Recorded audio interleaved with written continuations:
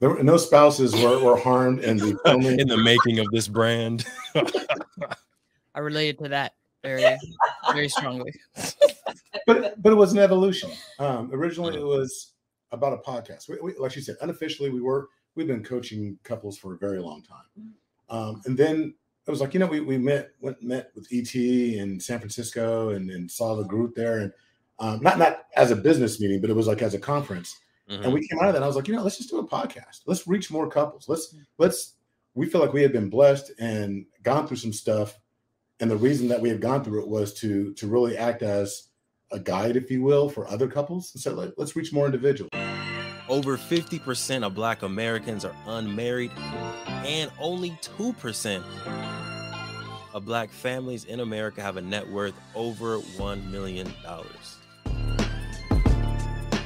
We are on our journey to not only join that 2%, but grow that 2%. Facts. I'm Devon Truvel, creator of Black Wall Street, the board game, with my beautiful co-host. I'm Sinclair, aka the Health Nerd. You can go to our website at them4show.com, our Instagram at them4show, and our YouTube channel at Melanated Married Millionaires in the Making.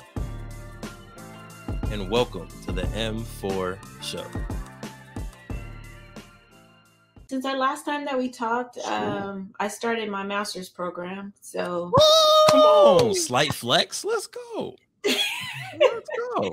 Yeah. So, on a daily, I'm trying not to take everybody's head off in the house. Amen. So, Amen. Fight the good fight over there, sir. Fight the good fight. Wow. They drive me crazy, but it's okay. It's all good, Diaphragm. Yeah. No. Well, now that, thank you, Sinclair. Something else that she's gonna help me with. So yeah, that's all good. Yep. So I want to kind of jump into it. This is a question that has been new to the rebranded podcast that I try to ask as many people as possible. And the question is, do you believe every what's funny, Queen? I know the way it's coming. I like the way you answer it, the way you ask it is like, that we disagree on this. Yes, we do disagree on this answer. Do you believe that every family / couple should have a business? What is y'all's take on it as individuals or as a couple? That every family should have a business? Yes. No. We got another one, folks. We got another one. I don't. I mean, I think that because we share blood and we're family, that people think that we're supposed to do certain things. And no, I just don't, because just because I got your blood doesn't mean that you're a good partner for me, that we even like each other. You know what I'm saying? So no. So, so I'm a yes and no. I don't believe that it's every yes or no, baby. You can't do both. Gemini, I can be yes and no. See, that's what I go through. Go ahead. The Gemini answer is no, I do not believe that every couple should have a business together. But yes, I do. Family, not just a couple. Okay, well, I'm sorry. And no, but yes, I do believe that every couple or family should have a brand. What's the difference? Educate folks. What's the difference between a business and a brand? You can have a business that can be extremely generic. Just because you have a hamburger business or a restaurant business, there should be a brand. The brand speaks to what's unique about that individual. People should be able to see the brand and have an idea. It should emote something, right? It should give them some kind of feeling. When I say that, for instance, when I talk about Married into Crazy, we want people to understand that when we talk Married into Crazy, that it stands for something. There's 5 pillars. But we want every family, when they hear about Declare, when they hear about, your family, they should know that you stand for something. Your brand should stand for something. And that's what I believe in. I believe that every family should have a brand that stands out, that enters the room before you do. But having a business together, that's a completely different thing. Got you. I like the added value of the brand in there. That wasn't a part of the discussion before, but I like that every family should have a brand. People should know you for something. You should have your values that are put out into the world. I'll get that. Now, but both of y'all said no to the business, though. You know, in my opinion, you know, just speaking it, I think families should have a sustained way of creating wealth for themselves, whether that's for real estate, whether that's stocks, whether that is a fashion brand or a podcast show. As like, you know, as families, we're constantly making economic decisions all the time, right? So why not just have a business together? That way we can take advantage of tax deductions together. We can take advantage of group economics together. That is my strong stance. And I have initially was kind of strongly like, no, it's just not for everybody. But I think after we hashed it out on one of our episodes, I landed on, I don't know that every family or couple needs to start a business outside of their household. But I do believe that if you don't have a business, your household should be run like a business, if that makes sense. So like, you have income coming in, you have expenses, you have goals, you have a 5-year plan, you have, you know, a way to pass that household wealth down to your kids, right? I do think that should be in place, even if it's just your household family expenses. I think it's important to like get folks involved, get your kids involved, right? And be able to have a systematic way to pass down wealth within your family. So in that sense, like your household almost should be a business.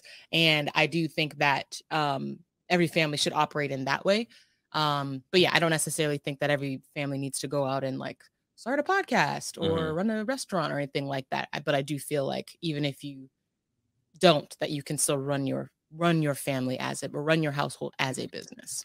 I like that. Yeah. Look, we're gonna get right back into the amazing podcast. But if you didn't know, in 2017, we created Black Wall Street, the board game, because we thought more families needed to know about the history of Tulsa Black Wall Street. More families needed to know about the legacy of Black excellence left behind of Tulsa Black Wall Street, that we can own a Madam C.J. Walker Beauty Salon. We can have a Booker T. Washington High School. We can have an Uncle Steve's Barbecue. We can have a Renaissance man like Simon Berry, who had his own taxi service and bus service that got bought out by the city of Tulsa. We have brilliance in our DNA. We wanted to make sure that your family can play a game that teaches them about this brilliance. So we have Black Wall Street, the board game, right here. We had the first edition available in 2017. That got sold out. We're on the second edition right now, or you can get the beautiful masterpiece version of the game as well. It's up to you. Head to playblackwallstreet.com and get yourself Black Wall Street, the board game, to empower you, your family, and generations to come. Playblackwallstreet.com. Let's get back to the episode. They both make sense, actually, you know, so good job. Thank you. You know, 5 points for Gryffindor over here. We'll take it. We'll take it. So y'all as a family and as a couple have decided to start a brand and a business. Can you kind of talk through your early mindset to why y'all wanted to kind of even go on this entrepreneurship journey together? Well, she looked right at you. She said, I'm gonna be honest with you. Lovey is he's the guy that he's like, hey, let's do this and we should do a business. He's very entrepreneurial and in his way of thinking. Me, I was more on the consumer side. He's like, no, we need to change that type of thinking. So it was really his idea more than mine to make it an official type of business. We've always, as far as like with Married into Crazy, what we do coaching. It's always been more unofficial. We've, you know, talked with couples throughout our marriage, and but he was just like, no, we know what we're doing. We finna do this, you know, and do the podcast and blah blah blah. And I just was like, oh, okay. You know, I ain't gonna say I was yipping and skipping to do it. And he was practically pulling me by my hair, you know, almost caveman style to get it going. But no spouses were harmed in the filming. In the making of this brand. I related to that very, very strongly. But it was an evolution. Originally, it was about a podcast. We, like you said, unofficially, we've been coaching couples for a very long time. And then it was like, you know, we met with ET in San Francisco and saw the group there, and not as a business meeting, but it was like as a conference. And we came out of that. And I was like, you know, let's just do a podcast. Let's reach more couples. We feel like we had been blessed and gone through some stuff. And the reason that we had gone through it was to really act as a guide, if you will, for other couples. And so let's reach more individuals.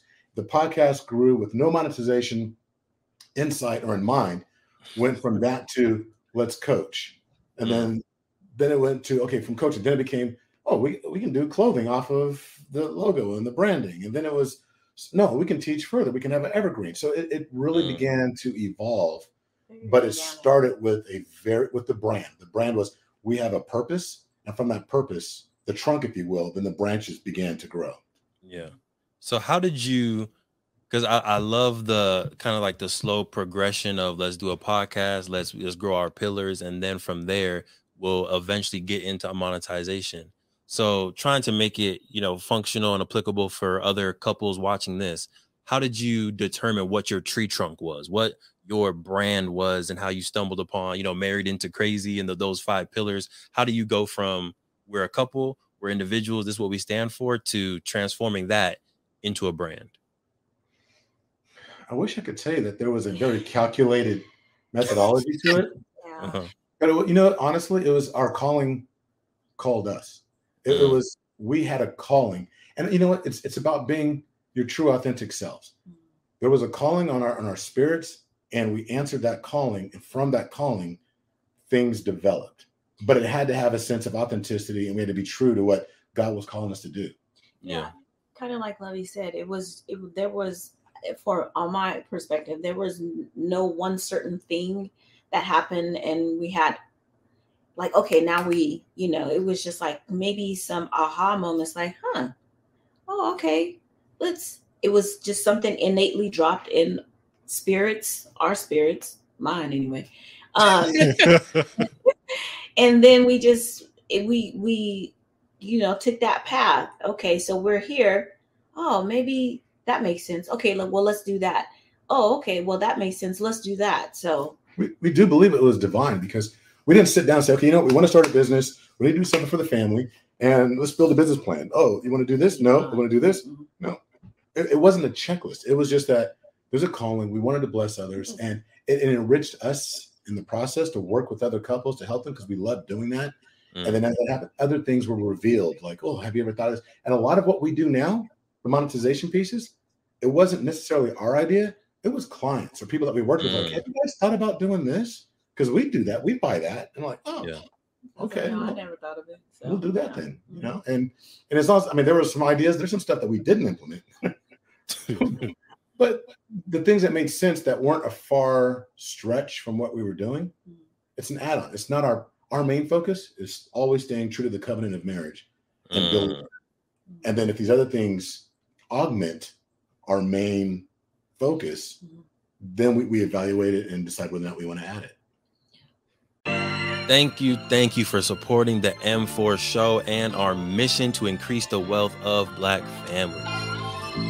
If you received any value from this episode, any value at all, any, do us a favor and give us a like and subscribe on YouTube and Apple, Spotify, anything, all of them, all of them, wherever you're listening, go ahead and like and subscribe.